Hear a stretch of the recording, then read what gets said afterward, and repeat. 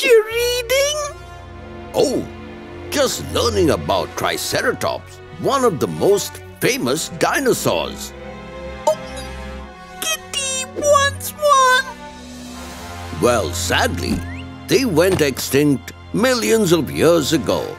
But let's bring them back to life by answering a Jurassic-sized question. What if Triceratops never went extinct? Zoom in!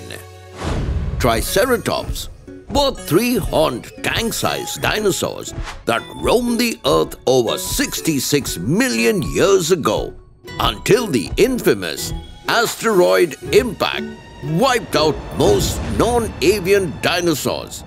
But what if they had survived?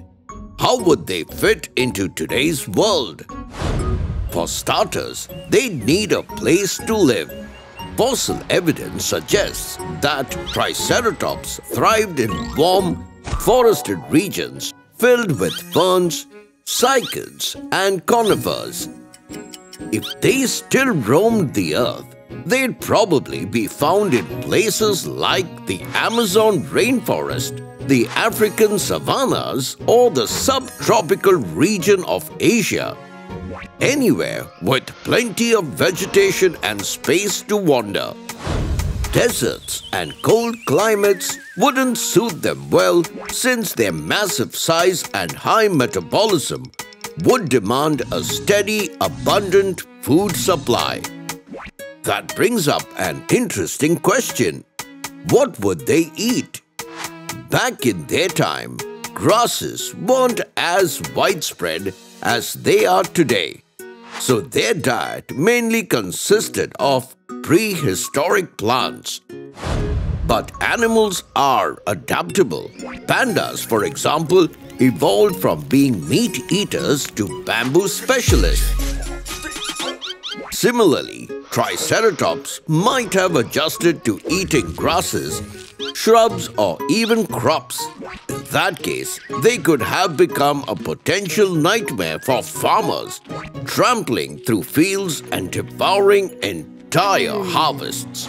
Speaking of farms, could humans have domesticated them?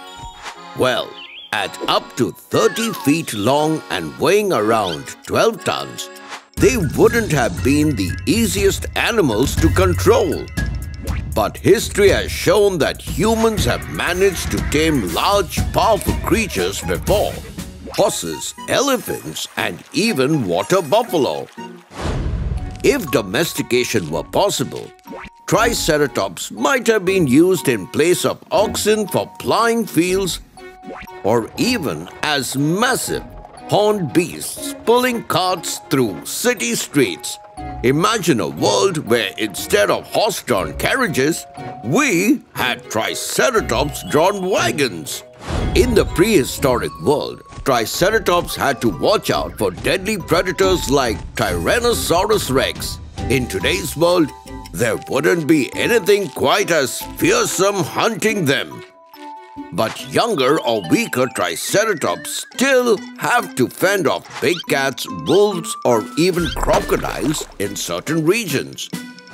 Luckily, their three sharp horns and bony frills would give them a solid defense, much like modern rhinos standing their ground against lions. But the biggest threat wouldn't come from other animals, it would come from humans. Would we hunt them for their horns like some do with rhinos? Unfortunately, that seems likely. A creature as large and powerful as Triceratops would probably be a prize trophy for poachers, unless government stepped in with strict conservation rules. But even then, protecting them wouldn't be easy. And why is that? That's because survival in today's world would still be tough due to deforestation, climate change, and human expansion that are already pushing modern megafauna like elephants and rhinos to the brink. Therefore, just like we do for endangered species, we might have set aside massive reserves for Triceratops, hoping to give them a fighting chance. And instead of visiting zoos to see lions and tigers, we might be heading to dino reserves to watch herds of Triceratops roaming the plains.